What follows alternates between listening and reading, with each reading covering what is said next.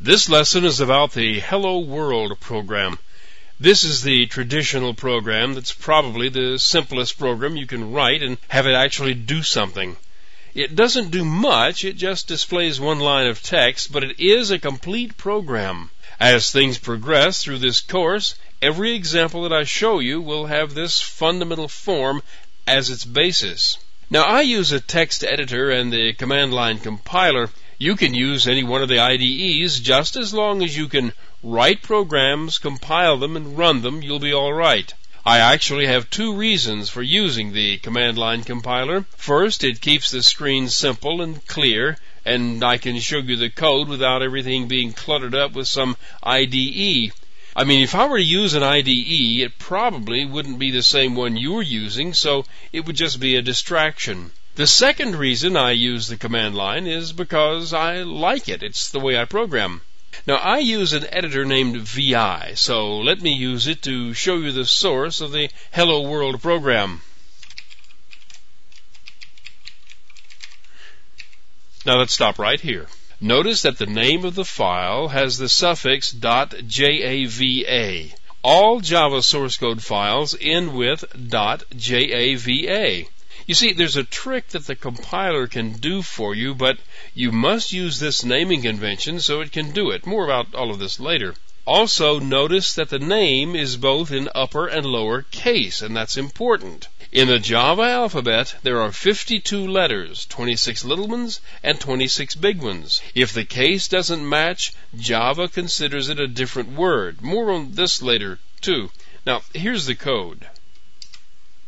This first line declares a class named Hello World. Notice that it is spelled exactly the same as the name of the file, including upper and lower case. This class is declared as public, which means it is accessible by name from any place. This second line declares a main method. Every class file that can be executed from the command line has a main method declared just like this one. It is public, so it can be addressed from outside. It is static, so it will exist without an object being created from the class first. That is, this method resides in the class, not in each object constructed from the class. It's declared as void because it has no return value. It's passed one argument.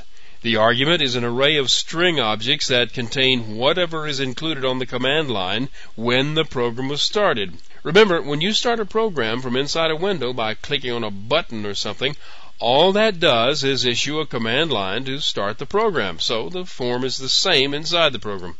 Now, the main method just contains this one line of code. The call to print line outputs the text. The print line method is a member of the out class, and the out class is a static member of the system class. You can use whatever the interface is that you've adopted to compile and run the program. From the command line, I first saved the file and got out of the editor. Next, I use the Java compiler to compile the program into a class file. From the command line, the name of the compiler is JAVAC, and you supply it with the full name of the source file like this.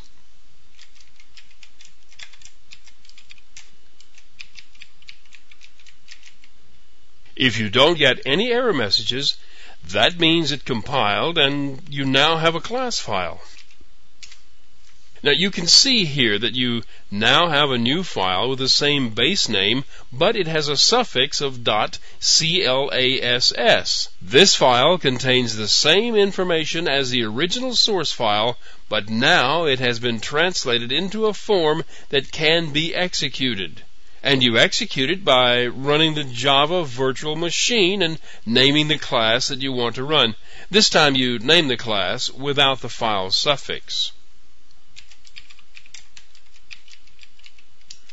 Now, that's how every Java program is written, compiled, and run. If you use an IDE, the process may seem a little different, but the things that happen are exactly the same. First, you use the built-in text editor to write the source code and save it in a file of the proper name. Next, you use the built-in compiler to create the class file. And finally, you use the Java virtual machine to load and execute the class file.